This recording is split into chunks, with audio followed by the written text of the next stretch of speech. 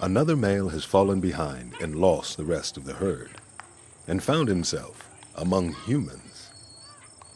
Confused and panicked, he can smell that the dominant bull elephant, the patriarch, has been through here.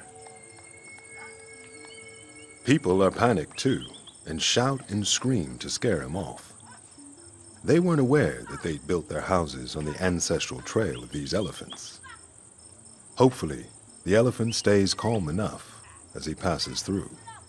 He could easily flatten a small house.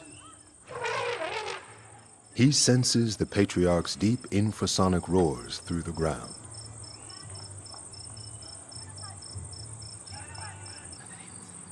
Not far away, the big boss is cautious yet calm as he strolls through the village, trailed by his posse.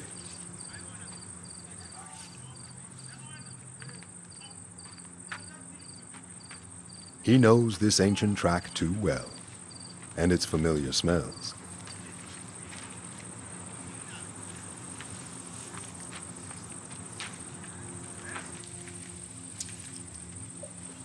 The boys are on a mission for mangoes, another treat on their migratory path.